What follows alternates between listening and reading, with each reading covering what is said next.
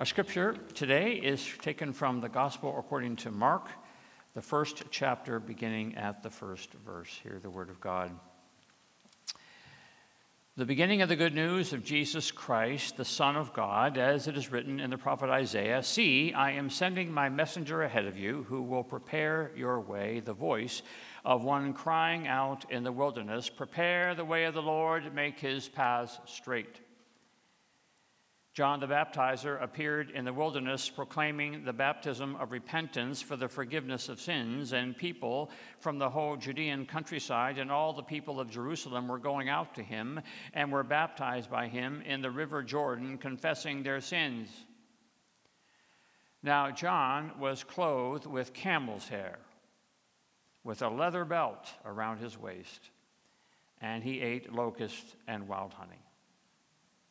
He proclaimed, "The one who is more powerful than I is coming after me. I am not worthy to stoop down and untie the thong of his sandals. I have baptized you with water, but he will baptize you with the Holy Spirit." This is the word of the Lord. Let us pray.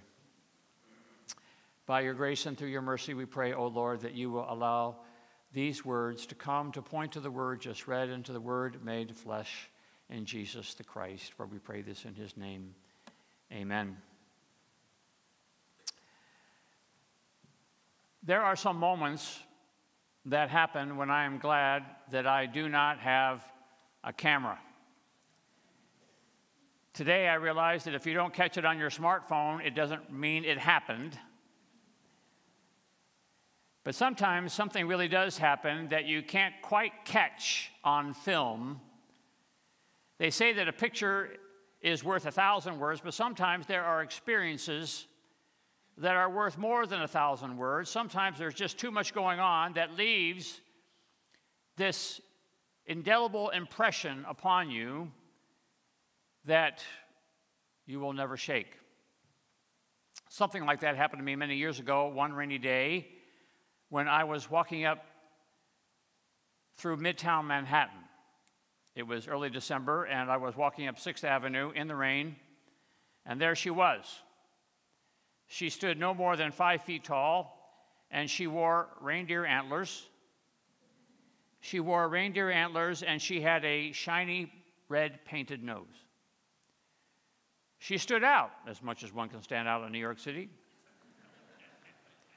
She stood behind a table that had a sign explaining that she was from some sort of homeless coalition in New York. And I knew of her presence long before I saw her. As I walked up 6th Avenue, I could hear her voice. Her refrain was 6 words: "Make a difference, feed the homeless, make a difference." It was clear that she had not gotten her MBA in marketing. But I was struck that on this weekend, 2 weeks into Advent, in the pouring down rain, I was hearing a voice in the wilderness. And as we approached, the voice grew stronger. "Feed the homeless, make a difference." She grabbed my curiosity, so when I got to the corner, I was eager to find her in the midst of the pushing and shoving fur frock shoppers and theater goers. Finding her, I saw the antlers and the red nose, and on her table, a big bucket into which people were encouraged to throw $1 or $2 or more. Make a difference, feed the homeless.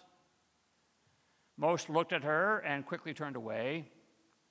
Some paused and reached for a bill or two and made their contribution. All of us, from underneath our umbrellas, wondered, why is this reindeer woman standing here in the pouring rain?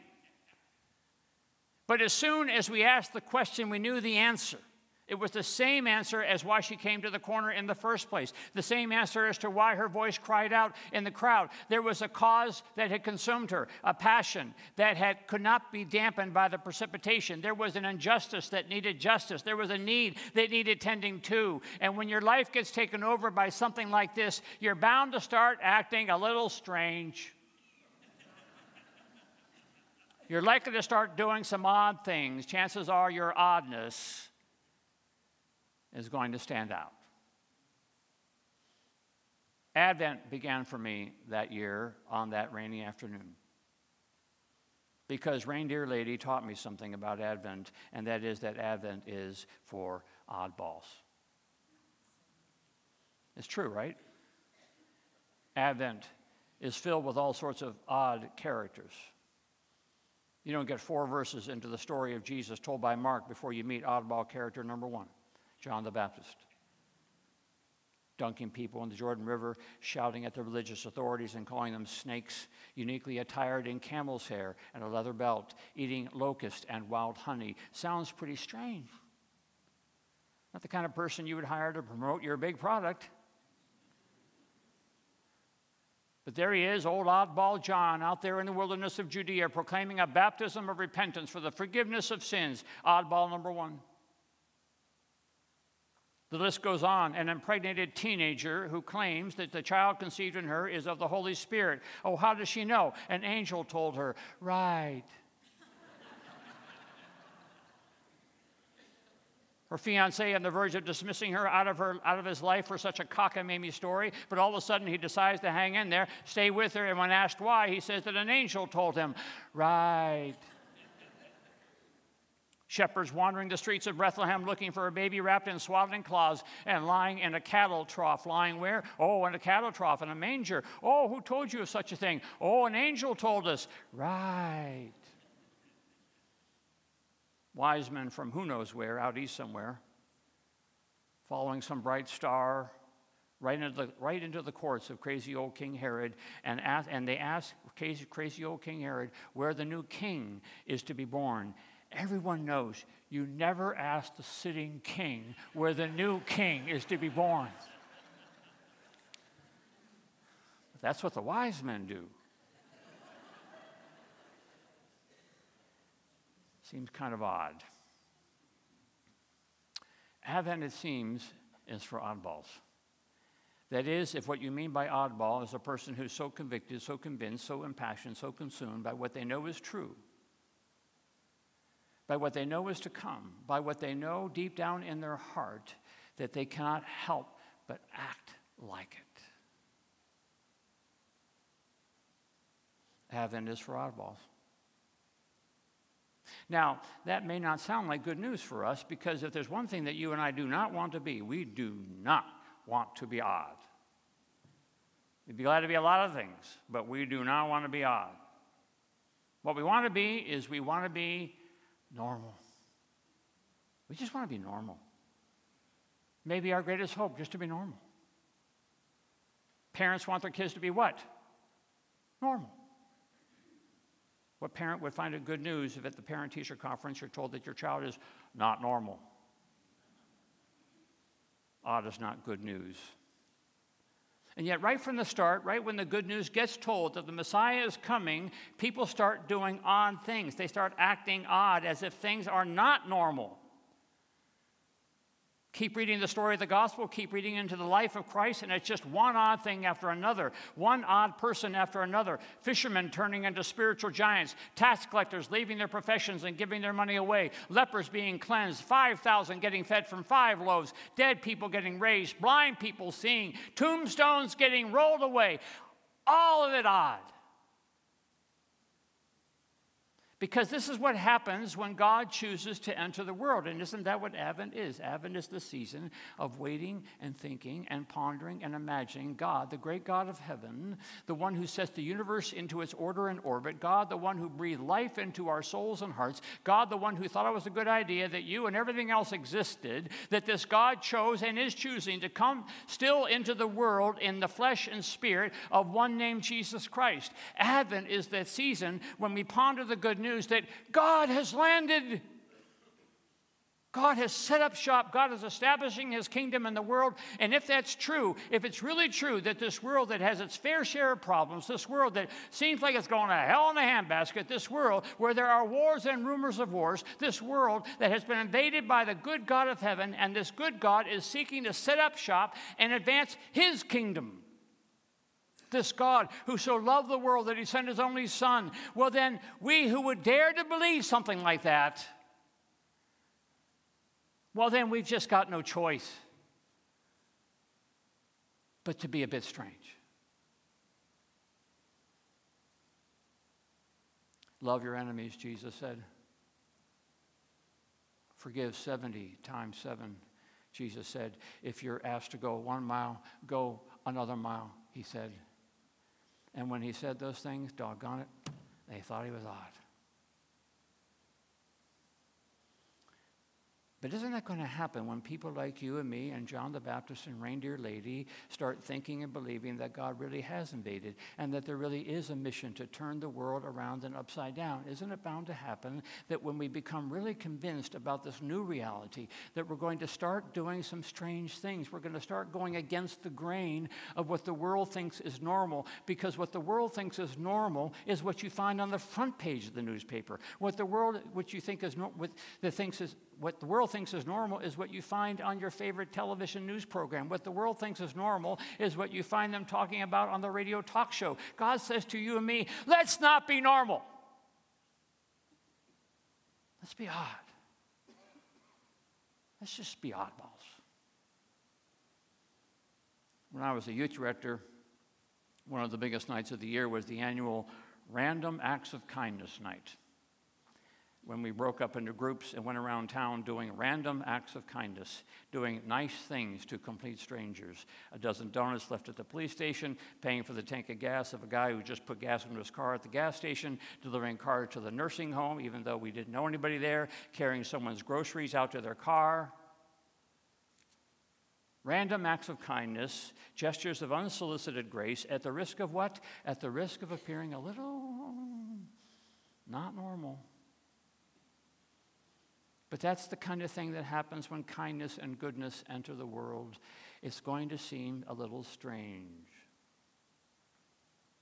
Tom Ellerby, that's the name I'm giving him, was an elder in the church where I grew up outside of Detroit. He traveled the freeways of Detroit back and forth to work, and he began to notice how awful the shoulders and medians of the freeways were beginning to look. Litter was collecting, and there were bent hubcaps and rusted mufflers and trash bags and you name it, and it was just looking pretty awful. So Tom began writing to the authorities and sending letters to the editor. No action except to say that there wasn't money in the budget to clean the highways. So Tom decided he was just going to do something himself. So, with a pickup truck on Saturdays, he would drive down the shoulder of the road on Interstate 94 and Interstate 75 and start picking up trash. People started noticing this odd man picking up freeway trash. They began to inquire. They wrote letters of appreciation to the paper. The Detroit Free Press put him on the front page. And then, of course, the police got hold of it and arrested him. Can't do that kind of thing on the highway. It's not safe. When they let him out of jail, he went back and started doing the same thing again. People started honking their horns in support. They wrote letters to the city council, and sure enough, after a couple more arrests of this oddball, they put money in the budget to start cleaning the highways. Amazing what a little strangeness can do. On the front of your bulletin, there's a picture of a wood duck. You've seen wood ducks around. Male wood ducks are just beautiful creatures. They are striking in their appearance, but as ducks go, they're kind of odd, right? They're odd ducks. They don't look like regular ducks. The duck world, we're talking to each other. I wonder if maybe they say about these wood ducks, well, there's an odd duck. But odd ducks can be beautiful. Tom Ellerby's can be beautiful. John the Baptist can be beautiful. Reindeer Lady can be beautiful. Sometimes oddness can be beautiful. So I wonder what these days can be. I've been wondering it ever since I saw Reindeer Lady. Feed the homeless, make a difference. A voice crying in the wilderness. Of course, we all want a normal Christmas, whatever that might mean. But in a world that's going to hell, maybe normal isn't going to cut it. Normal isn't going to house any more homeless. Normal isn't going to feed any more people. Normal isn't going to save any more souls. Normal isn't going to prevent any more wars. So I have an idea. What if you and I gave ourselves the permission not to be normal. We'll start with Advent. Maybe go through the Christmas season. Maybe go through Lent. Maybe go for the rest of our lives. Paul said, we are fools for the sake of Christ. How about we give ourselves permission just to be strange? How about we surprise people with unsolicited acts of grace? How about we forgive someone who needs your forgiveness, engage a stranger, befriend an underling at work, visit a nursing home even though you don't know anybody there? Skip the mall and tell everyone on your Christmas list that the gifts this year that they were hoping for have now made it their way to someone who might not have any gifts at all. What might it look like for us to act a little strange? Because God is coming. This is what Advent is all about, waiting for the arrival of God, waiting for the arrival of the one we know has already come, who's already landed. And when God lands, there is one thing we know for sure.